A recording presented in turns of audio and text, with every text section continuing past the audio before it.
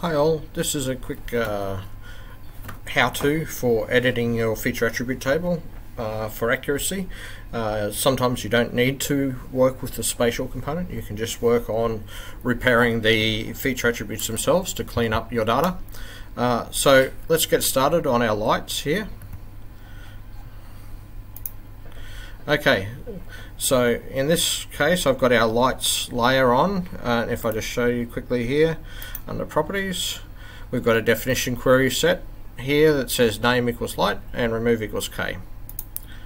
Okay, and all I've done is double click to sort our metadata by the string field here, okay, our feature attributes, and we can see that I've got a number of light features here that have no asset code or no information, additional information. If I highlight them, we can see that they're sort of spread all over the place. There's one here, there's one up here. So, you know, we could, if you wanted to, you could go in there and have a look at this one and look at the light features that are around it, see whether it's worth adding your own metadata string to it. I wouldn't trust that because we've got these light features that are outside of the gardens, and we've got, you know, random poor spatial locations. So what I'm going to do is show my selected features and then calculate the field and simply set them to remove. So an R in there for remove, apply. Okay. It's just a little slow because I'm recording my screen.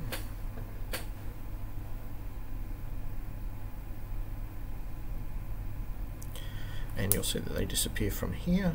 Okay, that's fine. And so now those are removed, so we can go back to viewing our entire table and we can sort it in the opposite direction.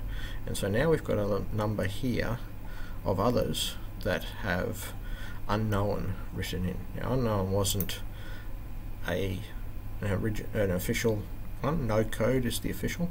So let's have a look at those, see where they are. Okay, so you can see once again, if we just zoom out a little bit to get them.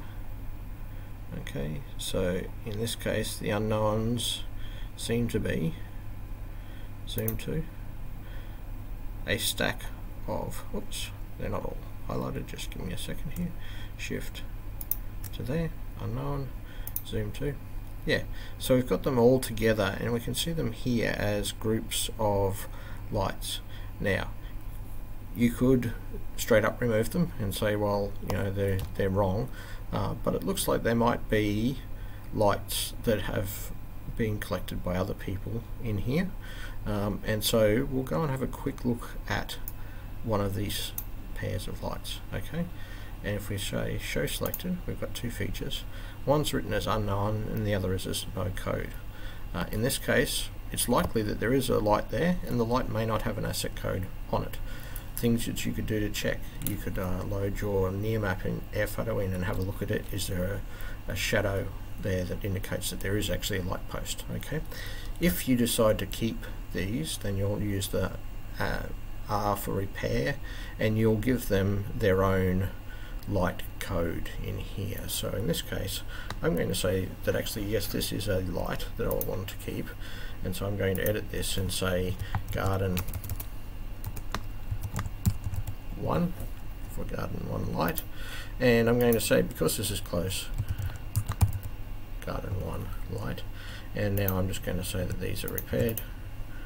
Okay, and so now we could move on and have a look at the other little groups that are around here. Have a look at this one. So now we've got 3 different people who've looked at this location, seen a light, okay, and all said that it doesn't have a code. Okay, so we're probably pretty confident that this is also really a light, but doesn't have an asset code. So in here we will edit. So we'll just say garden 2, garden 2, garden 2. Okay, and these have been repaired. Okay, and so now you'll see that they'll show up different, and if we refresh our layers here, it will bring them up as discrete.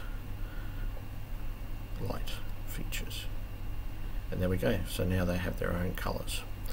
Alright, next thing to show you is editing for other errors that you might have. So if we have a look down here, we will be looking for things like this. So we've got a lot of light codes of 08833, and we've got a 088331 light. Okay, so that suggests that there might be just a typing error. So if we highlight those and say zoom 2, we can see actually here's our cluster. Okay, we've got an outlier over here, got an outlier over here, and another outlier all the way over here. Okay, so in this case we're going to want to go through these ones and identify, shift there, okay, and now we're going to just show those ones. Okay, so now we want to identify this one. Now if it's inside this cluster, it's actually going to help us, but if it's outside of the cluster, we can probably get rid of it. So if we click the highlight, we can see that it's all the way out here. Okay, all the rest of the records for this one are in a cluster here, so we're going to just mark this for removal. And then we'll probably want to check for these other features. This one and this one look like they'd probably contribute to error more than assisting us. Okay, so we're just looking through these four. Okay, now we've just got that one highlighted, it's gone from yellow, it's now yellow. We will mark that as a remove. Okay, and then we're going to look for that other one. They're all within our cluster as we'd expect. Okay, just checking through them, and there it is. So here's our other one that's spatially inaccurate here, so we'll just mark him for removal. Okay.